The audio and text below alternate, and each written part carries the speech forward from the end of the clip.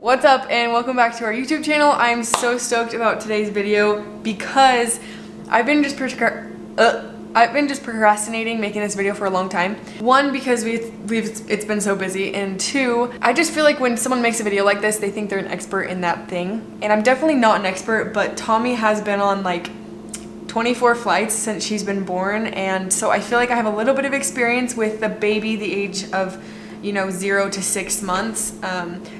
I'm sure a lot of this applies to kids that are older too, but that's kind of all I know is the 0 to 6 month stage. Tommy's 5 months now, and yeah, she's been a really good traveler, so I think we're super lucky, but I think some tips and tricks have helped out. So let's get started with this video. First and foremost, what to bring. Number one is a didnt. This thing is awesome because it also like is a bed. When you are sleeping in a hotel, Jack and I usually request a king size bed, and then we just have her between us in that. The didnt's fairly safe because it's got like hard edges, so you can't like roll over on them or anything. No judgment to those who do co-sleep at all. I'm a crazy sleeper, so the didnt gives me a little bit of peace of mind. And the didnt also has like this plastic carrier. You can either carry it on the plane with you, or what we do is we check it in our luggage on one of the sides, stuff it with as much stuff as we can, and then we pack our stuff and Tommy's stuff on the other side. While traveling with a baby, it's super important to pack as least amount of bags as you can, because you have her car seat and her and all the things and the diaper bag and the camera bag. So we try to pack as light as we can.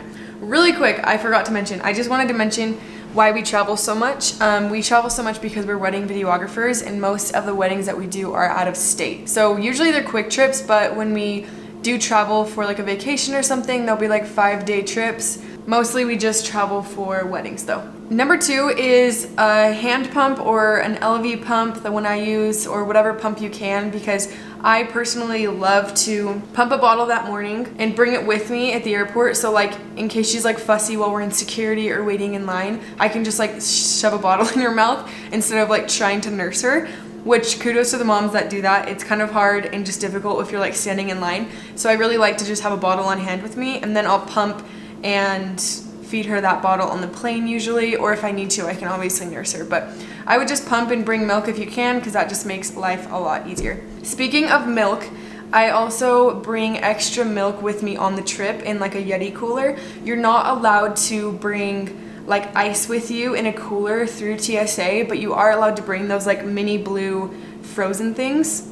I don't know what they're called. Just ice packs, I guess. You're allowed to bring those on the plane, so you can bring all your breast milk with you and then take it on the plane with you. But if you do have ice, they'll make you dump it out, and then maybe you can go in through security and get more ice. But another word about TSA is sometimes at airports, like certain TSA workers don't know that you can have breast milk and you do not need to get it tested. Like, they're allowed to swab the outside of it if they need to, but they're not allowed to like open it and test it themselves. It's like a super big no-no, but some people don't know that. So you can just remind them and say, it's on your website, you're not allowed to touch my breast milk. You can swab the outside, but not inside at all. So just make sure you're super confident with that, because it's a good thing to know beforehand. I like to bring extra milk because the first trip we went on, I was like 2 weeks postpartum. We went to Arizona for a wedding, and my milk supply dropped, and I don't know what it was. I think it was a combination of me being dehydrated and just traveling and stuff, but I heard from other moms that traveling can drop your milk supply a little bit, so that's why I like to bring extra milk just in case, especially because I'm working. I have to make sure Jack has enough milk to feed her while I'm gone. That is the reason that I bring extra milk. Otherwise, if it's just a vacation, I don't really bring extra milk with me. I just like pump in the mornings and have an extra bottle throughout the day. Enough about milk. I love the didnt stroller. This thing is probably my highest suggested product that you should get for your baby if you're going to plan on traveling, because it is so compact and lightweight.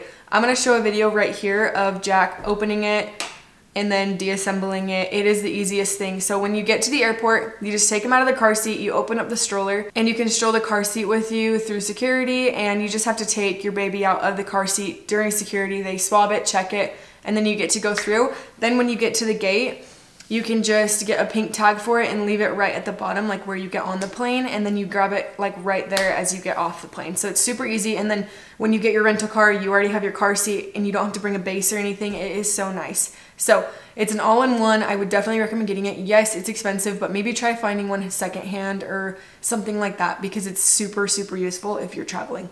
Like, I don't know what we're gonna do if Tommy grows out of it. Like, I don't know, like, we're supposed to bring a big kid car seat and then like a stroller. I have no idea, so we will cross that road when it comes. When we're packing, I like to put 3 pairs of jammies in her diaper bag. And I used to just bring 2, and then I realized that was stupid because Tommy, well, maybe your baby doesn't blow out like mine does or throw up, but Tommy blew out of 3 outfits in a row before we even got on the plane. So we were on our last outfit for a 7-hour plane ride. It was the most stressful thing ever trying to keep her clean, and so I would just suggest bringing 3 extra jammies with you and the outfit that they're wearing, just in case. I usually bring 5 or 6 diapers and then wipes. I try to keep it super light so I'm not overpacking. Speaking of diapers, when I travel, I bring a lot of diapers. I try to bring as much as I can because they're gonna grow out of the diaper size that they're in soon, so you wanna kinda use all that you have. I'll bring usually as many as I can in my checked bag, and if I'm there, and I run out of diapers, I can obviously just go to CVS or wherever and get more diapers. I know a lot of people don't bring diapers with them because they don't wanna pack them, but I just think it's worth it to get rid of the ones that I already have. Something that's really gonna help you through the airport and just like the smoothness of everything is getting TSA pre-check. I talked about this on my Instagram story. TSA pre-check is pretty much where they do a thorough background check on you as a person, make sure you're a good person and you don't have a felony and you don't have a warrant out for your arrest or something, and that you haven't killed somebody before. And they just basically check everything to make sure you're pretty much a good person, that they can send you through security with the least amount of screening. This allows you to skip lines like crazy. Like when we get to the airport, sometimes the line goes like all the way through the whole entire airport, and all we have to do is wait in a line of like 4 or 5 people. The best part about it is that you don't have to take your laptops out, you don't have to take your shoes off, and when traveling with a baby, those 2 things are seriously a game changer. Like, even if the line was longer for TSA than it was for just a normal person, I would still go on the TSA line just to not take my shoes off or my laptop out or any electronics or anything. So definitely do that. That is a game changer. Another tip, if you're wearing a baby carrier and your baby's on you, you don't have to take her out or him out to walk through the security, only if they're in a car seat. So that's another good tip. If your baby's sleeping and you don't want to wake them, just put them inside your carrier. Another tip is the carrier. I have 3 different carriers. I have the Ergo Baby, the Wild Bird Sling, and the Solly Baby Wrap. I love the Solly Baby Wraps because they're cute and photogenic and I like them. The Wild Bird is super cute too. My favorite one and most durable is the Ergo Baby. I think it's like $79. I'm not sure about that, but I think it's pretty cheap, and it's nice because it's black, and it's just nice that Jack can carry Tommy in that too, and so can I. So we usually pack that in our checked bag and use it a bunch while we're traveling. So if you are traveling alone, I would suggest bringing your DockATot on the plane with you, or your Snuggle Me Organic or whatever you use, because it's so nice not to have to hold them the whole flight. It gets really exhausting if you're the only one flying. Luckily, I have Jack with me most of the time, so we just switch off, so that's why we don't bring in the DockATot, but I would if I were you traveling alone. That way you can set it on the seat next to you and have your baby sleep without you holding them the whole time, especially if it's a 7-hour flight or something. Tommy sleeps really well and naps really well when we swaddle her. She kind of knows it's bedtime and she knows she needs to take a nap, and so it calms her down. So we make sure we bring 2 swaddles with us on the plane, and they also work as burp bags, so that works too. Another thing that is small but important is a binky clip. When you're walking through the airport, the last thing you want is your baby's binky falling on the ground, and you don't, the things that are on the ground at the airport, the people, the germs, the everything. I would just try to keep a binky clip on your baby so that your binky's not falling everywhere. That's a thing that I forgot one time, and it was like the worst thing I forgot.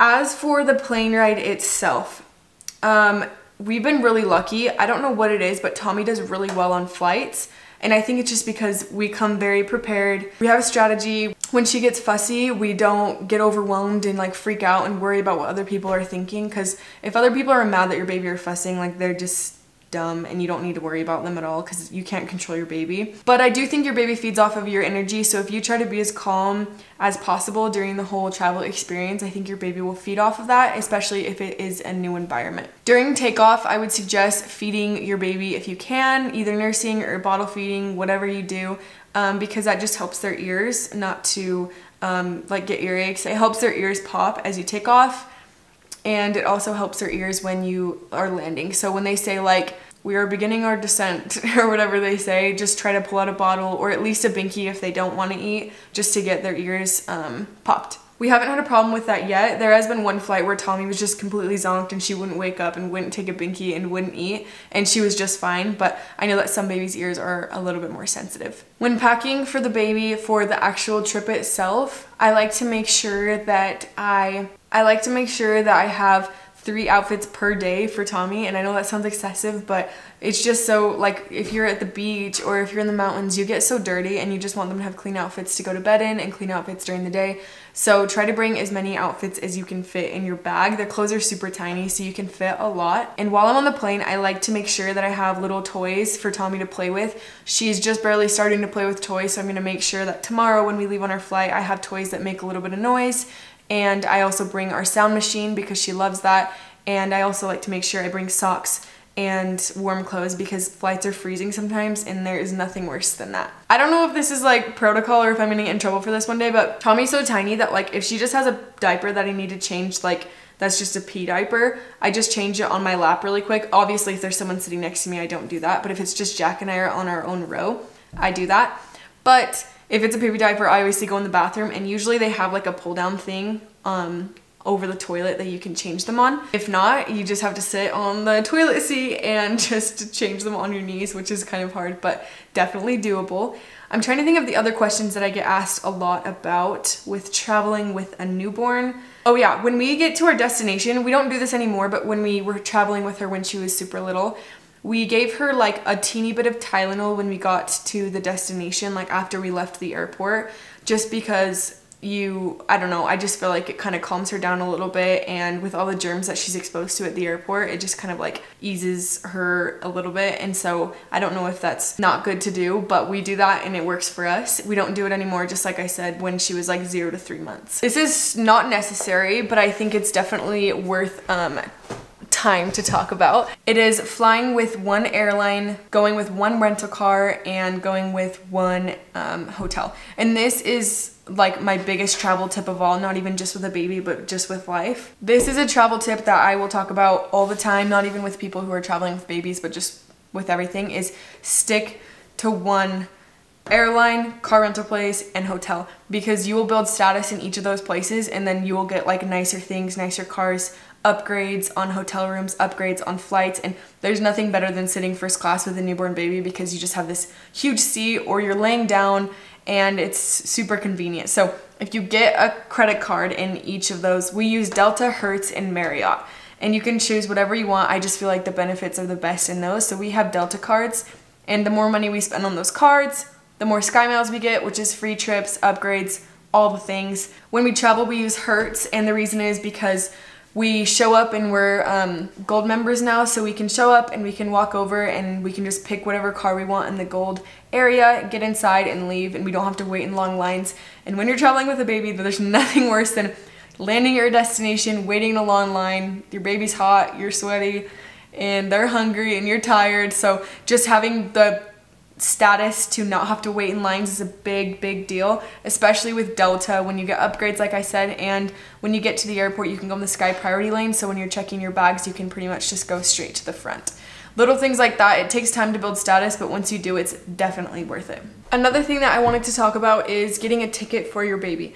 Until your baby's 2, you don't need to buy them a ticket, which is amazing because that's just like cuts your costs like crazy.